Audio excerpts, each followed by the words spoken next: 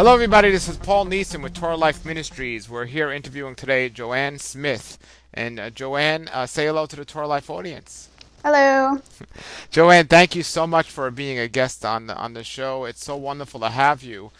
Joanne, give us a little bit of your background. Did you grow up a believer, and where did you grow up? I did not grow up a believer. I grew up atheist. My dad raised me, and I grew up in Omaha, Nebraska. And I had some exposure to different denominations and everything, but stayed an atheist most of my, all of my childhood, teenage years, and most of my 20s. So when was it that you decided that you're no longer going to be an atheist and you're going to believe in something? How old were you when that happened? Well, I started homeschooling my children, and my oldest was 8 at the time. So let's see. That was about 12 years ago. And he, with homeschooling comes a lot of exposure to professing Christians. And he was exposed to a lot of talk about the Bible and prayer and everything, and he wanted to understand it. So one day he asked if we could go to church. And I was just the kind of parent that I thought, well, if it's not going to kill you, then why not? Let's give it a try. So if he would have wanted to go to a Hindu temple or Muslim mosque or whatever, I would have went. But as it were, he wanted to go to a Christian church, so I asked him to pick which one, and that's what started it. Wonderful, wonderful. So what happened? You were at the church, and what happened then? Well, we started at a contemporary Christian church with, the kind with loud rock music and skits and all that kind of stuff. And I didn't open the Bible. I didn't have any interest in it. I just really was interested in presenting myself as a good person to the world. I was still drinking and doing drugs at the time and smoking and all of that. No, I wasn't smoking. I'm sorry.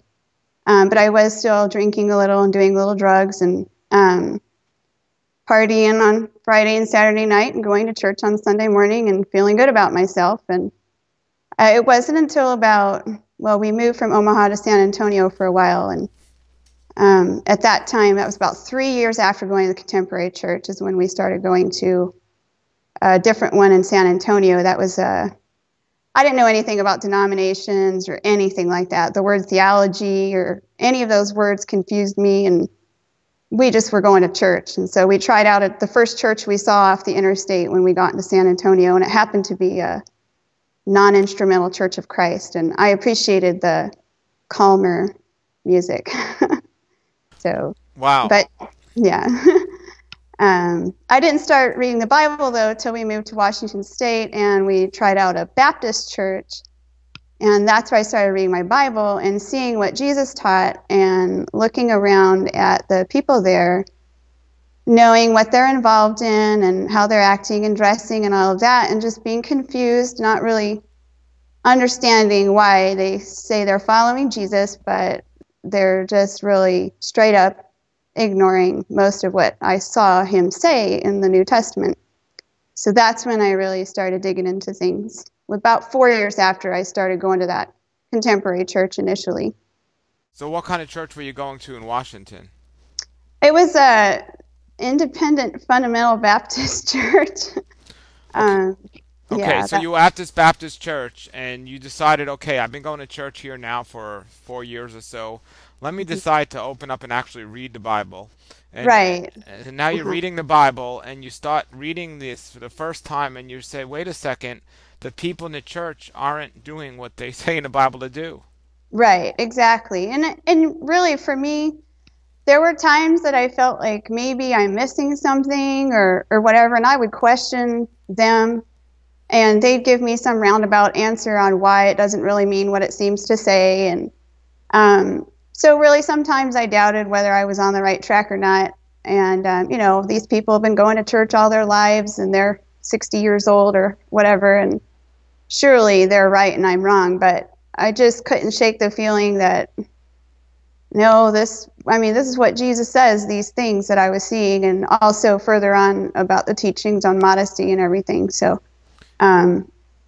that just really caused me to question. Now, was it just this church in Washington, or when you reflected back to the other churches you'd been, It was it was the same way? all, yeah, it was all of them, because Um, the contemporary church was just a joke to me right from the start because I might as well just be going to a rock concert every Sunday morning. It didn't seem right at all. I did have a little exposure to churches when I was growing up, and I'd never seen anything like that before.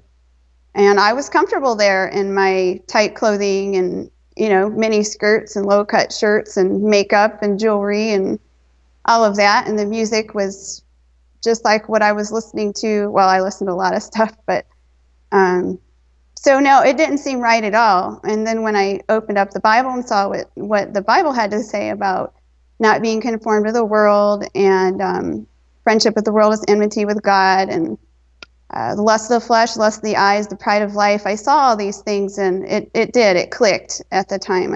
I realized why I wasn't comfortable there and why it didn't seem to fit. I mean, I was comfortable in a worldly sense, but not in a godly sense. It didn't fit. So when you were going to this church in Washington and you figured this out, what was your next step? Did you immediately leave the church, or did you approach them and ask them? What was your next step?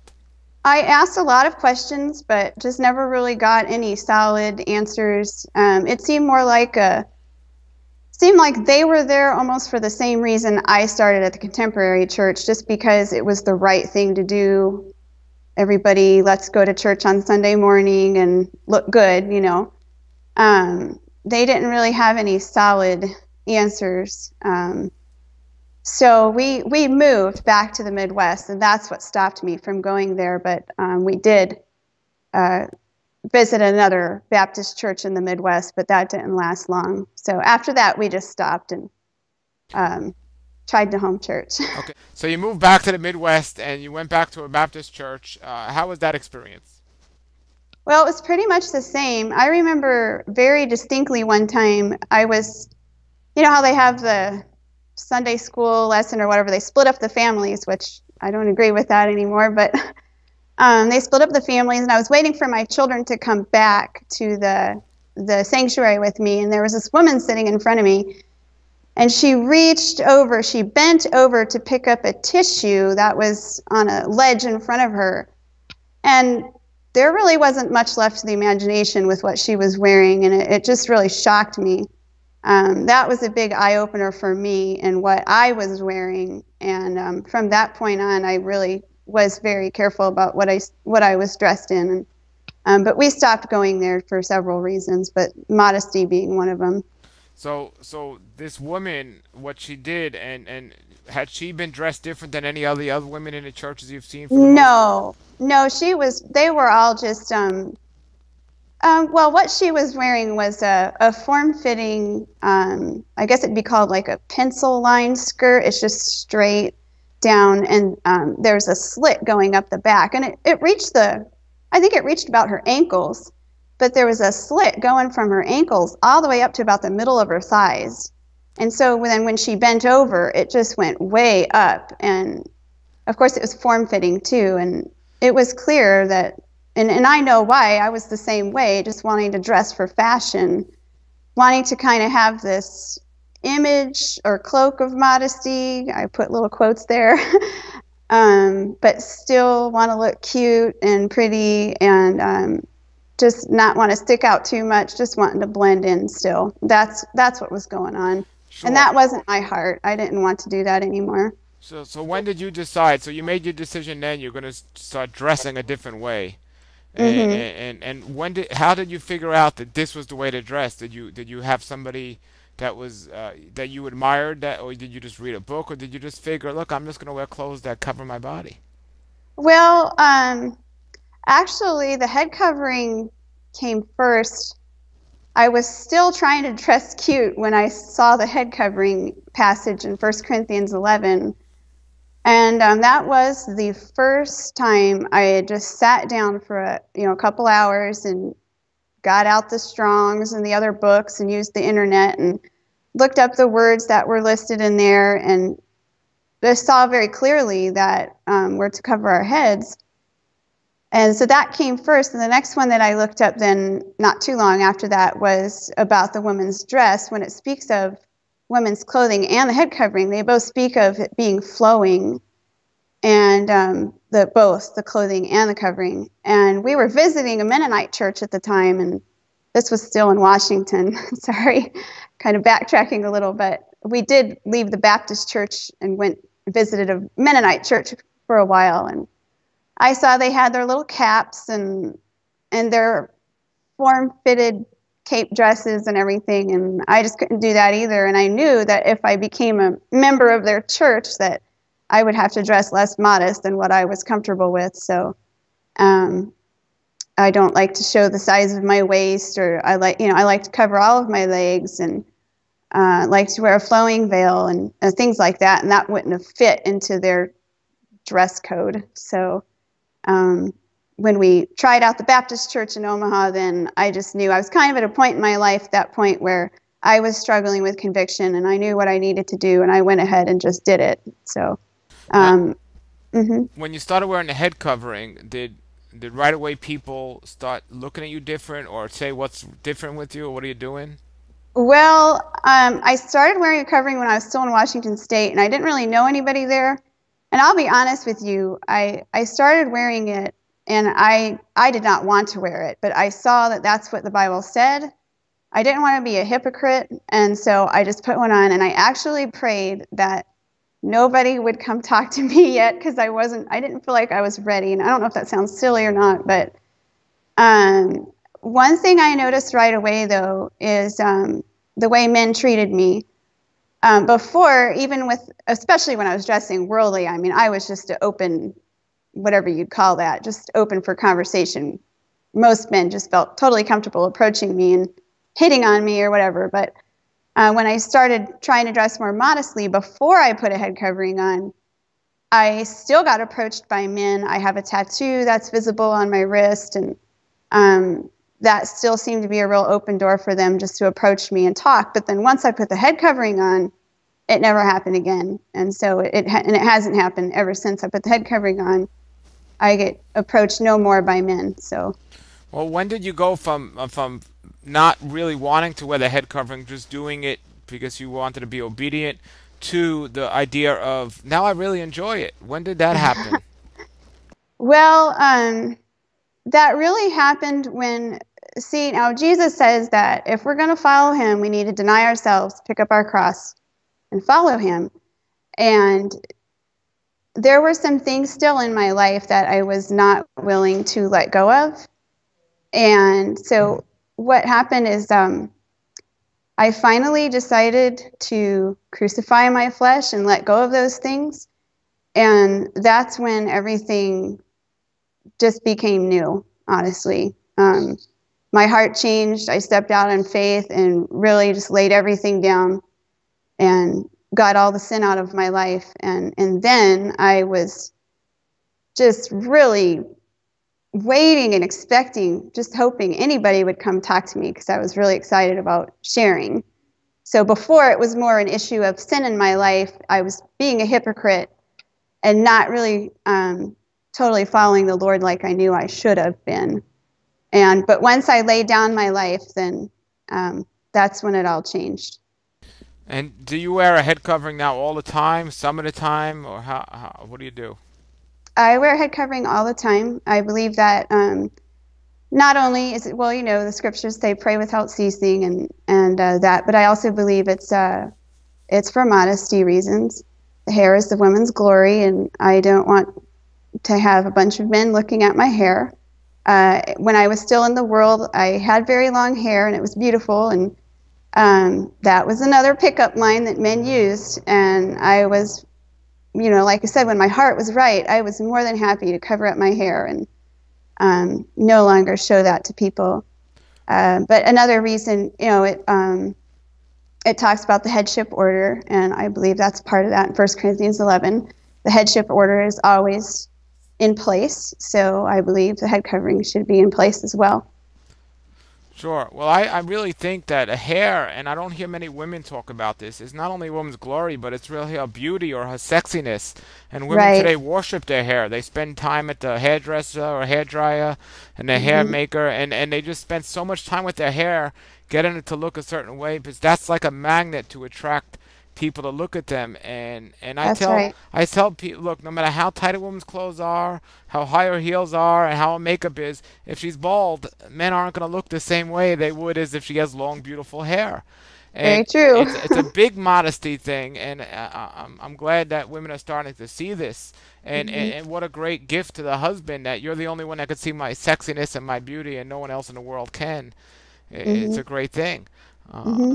that's wonderful. So let's talk about a couple of other things here of modesty, because there are women that think they're dressing modest, and then there's modesty. And I've seen some of your pictures, and you've created this style of dressing modestly, which is just, you know when somebody sees you, there's something biblical about you, and it's just a wonderful thing.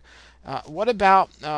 I want to give you some ideas of modesty that I want to hear your take on, because these are several of the things that I found the biggest problems for people to let go of in today's world. What about high heels? Vanity.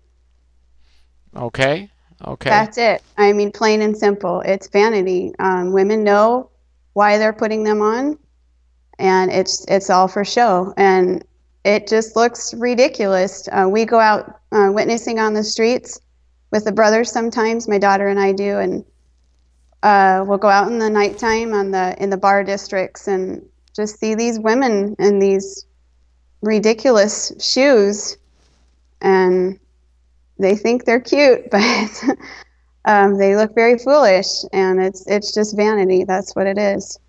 Okay. What about makeup? Makeup. Well, same makeup is vanity as well. You put makeup on to supposedly make yourself look better, but really, what a woman is doing when she does that is she's telling God she doesn't approve of the way He made her. If you look in the Bible, you'll see women like Jezebel wore makeup, and all throughout history, makeup was for harlots. So, for some reason nowadays, all of a sudden, it's more widespread practice, but that doesn't change the spirit of it. It's for harlots. So, Now, when you were wearing these things, the makeup and the high heels and the immodest clothing, I know you mhm. weren't going out, and women will say, well, I'm not going out thinking, well, I just want to pick up men. They don't purposely do it all the time. Some do and some don't. But I always say the effect, your heart doesn't change the effect of your appearance. It still creates an issue. But when Right. you say, women are doing it for vanity and women are doing it for attention or whatever reason, do you think there are some women that are just deceived and they have no idea that it's creating this issue, and they're just doing it for what a different reason, or do you think every woman that does it knows really what it's doing? I think if every woman is honest deep down in her heart, she will see why she's doing it. But she has to be honest with herself first. So that's I can only speak for myself 100%. I knew what I was doing, um, but I really do think that I want to say 100% of women do know what they're doing deep down inside. Oh, They know. sure. Okay, and the other part of it is one that's not spoken about often, but I see this obsession with women shaving, and they want to have a nice, smooth, sexy leg to show off to the world. What's your opinion about the modesty, or the heart of modesty, and the obsession with shaving for women? Well, I think that the reason they shave is so they can show off more. There's no reason to shave if you're not showing off your body.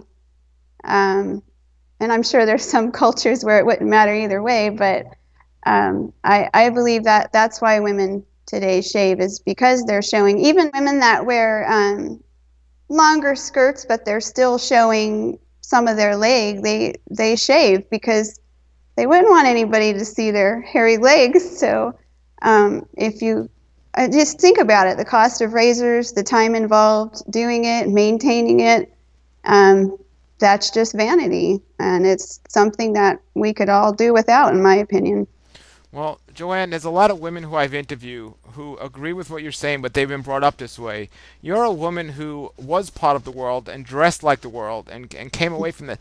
How difficult what is it for somebody to get free from all that? Does their heart first have to change? Can they do it without their heart being changed? What's your opinion? Speak to women out there, and what's your opinion of all this? Well, I believe that that's part of stepping out in faith. Sometimes we may not understand 100% what the reasons why the scriptures say what they say, but they're clear. So we just need to step out in faith and do it, even if sometimes our heart isn't quite in it yet. And the heart will follow, I believe. Now that's, I hope that doesn't sound confusing, because I know it can go the other way too, but the Spirit is always, God's grace that brings salvation has been given to all men. And it's what's trying to teach us how to live in ways that please the Lord. And it's there if we're willing to listen. So I think if we see what's in the scriptures, dress modestly. Well, I hear excuses on the streets a lot. Oh, well, God hasn't convicted me of that yet. Well, it's there plain and simple that we're to dress modestly and cover our heads. God's not waiting to just magically convict you about it. He's waiting for you to step out in faith and obey. So that's what I believe. I believe that God has given us what we need. He's given us his word. He's given us his Spirit, his grace, and we have no excuse. We just need to step out and do it.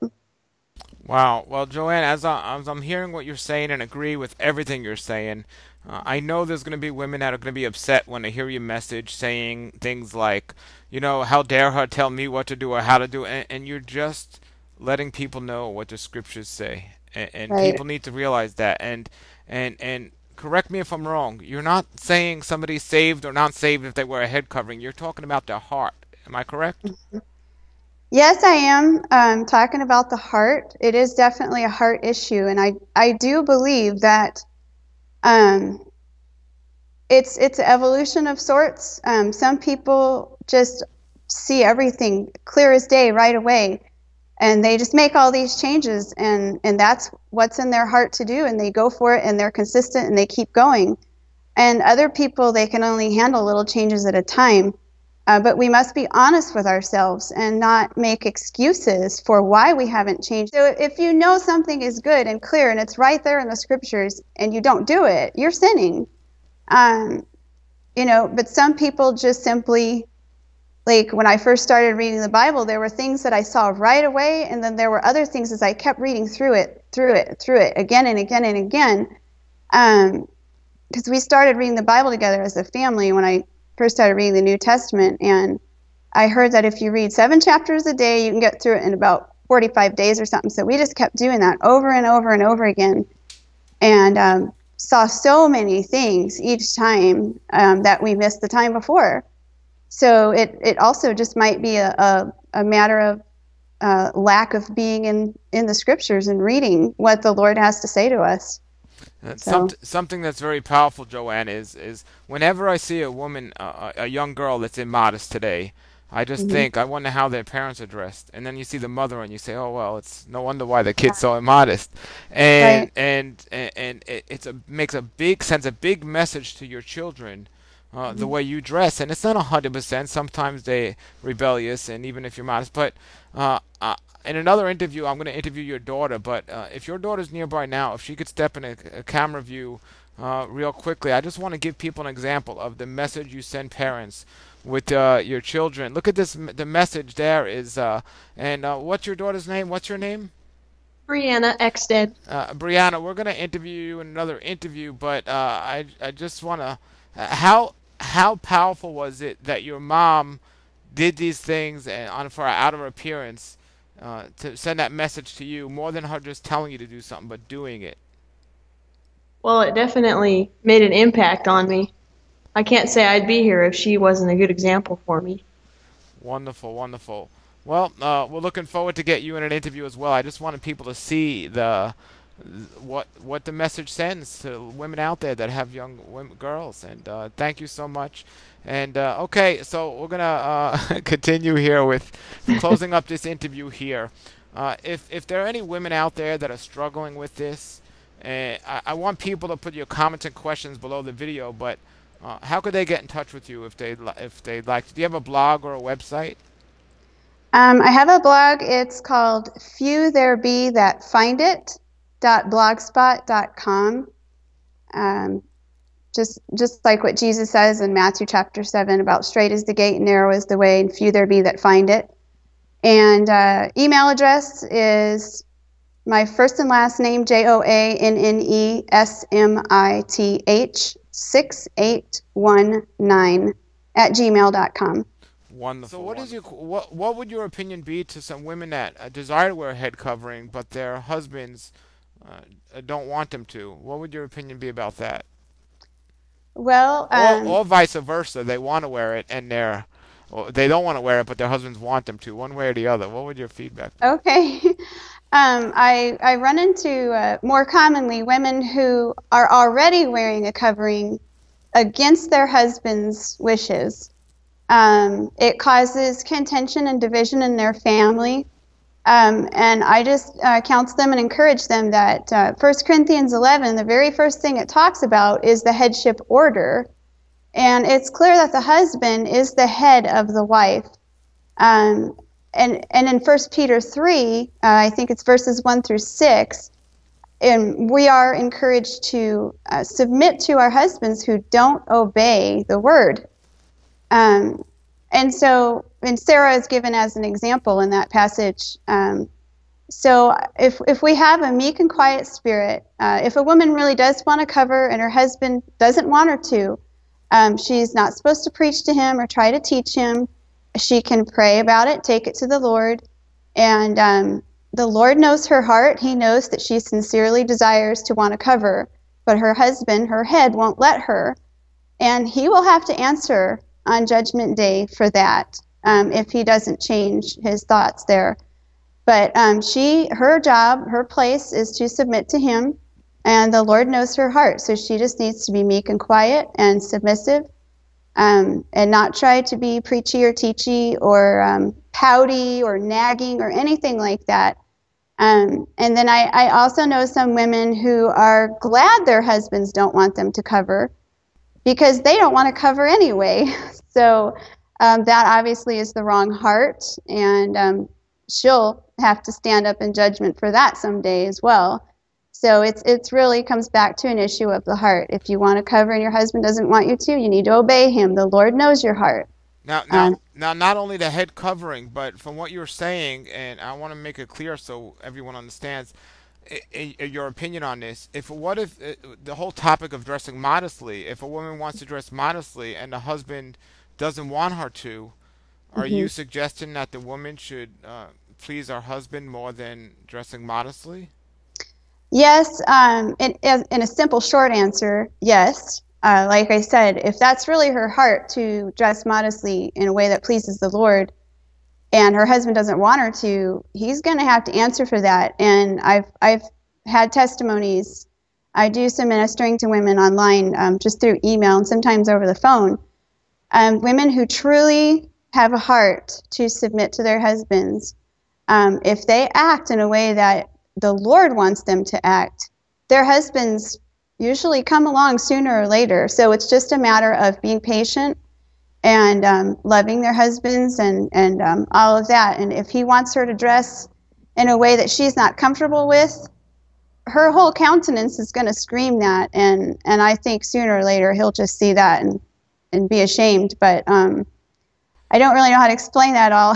Well, no, that is powerful, and I could see how it can people can take that the wrong way. But that's excellent advice. That's wonderful advice, because it's a human nature attitude to become rebellious in that situation, and women start talking about oppression and so on, where that is just that's just really something that you don't hear women say often, because you're not just saying if a woman listens to her husband and goes against what she feels is the right way, you're saying this will ultimately usually lead to the husband softening up and saying, okay. Well, that's what the scripture says in 1 Peter 3, that she can win him without a word, but just by her way of living alone. The Bible I read says her chaste conversation which would be her way of living, she can win him to the truth without saying a word, just by the way she acts. So if she's acting in a way that's pleasing to the Lord, she's clear before the Lord. And he's going to have to stand before the Lord for that one way or the other someday. But it's a good testimony for her just to be submissive. And I know when I say this to some women, they come up with all sorts of what-if situations and what-if scenarios. And I just say, what's real? Because we can concoct all sorts of imaginary situations where they would just be terrible things if a man ever asked you to do this, that, or the other. But I have heard some terrible stories of what husbands have asked their wives to do, and it's just a beautiful testimony of what happens when the woman is in her place. It's really beautiful. Are you suggesting at all a woman submit in every single situation under any circumstance, or are you saying that are you just talking about the issue of modesty? Well, I can say in general, I'm saying every circumstance, but I believe that the Lord, if you really do love the Lord, now this is the key. If a woman really loves the Lord, he will not put her in a situation that she can't get out of in a way that pleases him. So what she needs to do if she's in a difficult situation is just take it to the Lord and really consider what her next steps are, because some women really are in dangerous situations and difficult situations, and so we want to be sensitive to that. But most women honestly are not. Most women just want to do their own thing, and they don't want to submit to their husbands. So in general, we're dealing with most women who really do have rebellious hearts. There are a few who are in dangerous situations who do not have rebellious hearts, who really just want to do what pleases the Lord, and the results are always good. And what about a situation on the reverse of that, where a husband would want the woman to dress more modestly, or wear head coverings, or not wear pants, and issues like this, and the woman is not ready to make that change yet? Do you say the same thing? The woman should still submit? Well, here again, that's a big question. I always believe the woman should submit, but the point of the head covering is to show submission, and one of the points is for submission. And if you're not really submitted in your heart, then I believe you shouldn't. Like, if my daughter were to start rebelling right now, I would tell her to take her covering off, because she's having a false representation of what is pleasing to the Lord. It goes back to the heart. It really does, because I'll give you an example. There's some things in Scripture at the beginning that I saw that were just like, ouch. The Lord expects that of me, and but my heart was to follow the Lord and please the Lord, and so I submitted, even though I didn't understand, or it was difficult, or I didn't really want to, but I just knew this is what the Lord wants me to do, and I'm committed to following the Lord and submitting to him. And in the same way, the wife should have that same heart towards her husband.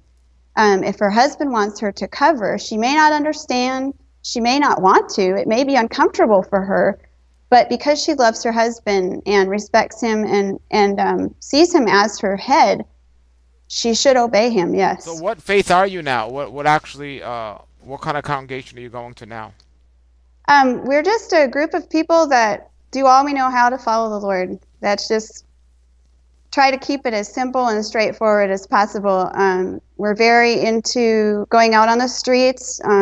Several times a week the men will go, and I try to go whenever I can and I try to go and speak to the women that are there, but they get pretty hostile sometimes. But yeah, we're just trying to follow the Lord the best we know how, and it's a nice, beautiful group of people. That is so wonderful. Thank you so much for taking the time, Joanne, to come speak to us today, and I want to encourage everyone to get to your blog. And is there anything you want to say before we end? I guess I wouldn't mind touching a little on judging, if that's okay. Absolutely. Tell us about that. Well, like I said, I do a lot with women on the streets, whether it be in a downtown district on a Friday or Saturday night or at a college campus. And I don't bring up modesty. It's just not something that I do. I'll just bring up, just what do you know about Jesus? What does he teach? And why aren't you following that? And, stuff like that. But inevitably, a lot of them will just, do you think I'm going to hell because I'm not dressed modest? And it's just, that's what I mean by how it's in our hearts to dress in a way that's pleasing to the Lord. But what helps bring it out is when you see other women doing it, and it just, for a lot of women, it brings conviction instantly, and I don't have to say a word about it. They just right away assume that I'm condemning them for the way they're dressing, but I'm just standing there dressed modestly, and that's what condemns them. So I think that's just interesting to note that women do see it, and a lot of women have the reaction that I'm oppressed, or I'm just brainwashed. My husband told me to dress this way, or I'm doing this because my church tells me, and it's just simply not true. I started all of this on my own, and just by reading the scriptures. So that's a common thought, is that I do this because somebody else has told me I need to do it or is forcing me to do it, and I'm so oppressed. But I'm free, and it's a blessing. Well, thank you so much for sharing that. It's in the scriptures that say the actions are revealed by the heart, and you have the most righteous heart, and it is just a great thing to see. And I thank you for setting the example for other women out there. And of course, people don't like to hear, or it's difficult to hear the truth, but and I always say, without you having to say a word, even opening your mouth once, or anyone out there, just by the way we look should be a testimonial. And that's right. It's a great thing. And my story is similar to yours, where I completely changed the way I used to dress and look and so on. And some people don't even recognize me anymore. And not only by the way I look, but by the way I act. And that's a compliment to me. That's a blessing. It sure is. I don't want to be that person I once was, and it's a great thing. So, amen, sister. Thank you so much for joining us, and please come back on the show again, and we'll get this video out. And thank you so much. Okay. Thank you, Paul. God bless. Come out of the world, oh my people, seek the truth, avoid the evil, learn Yahweh's ways, Torah Life Ministries, come out of the world.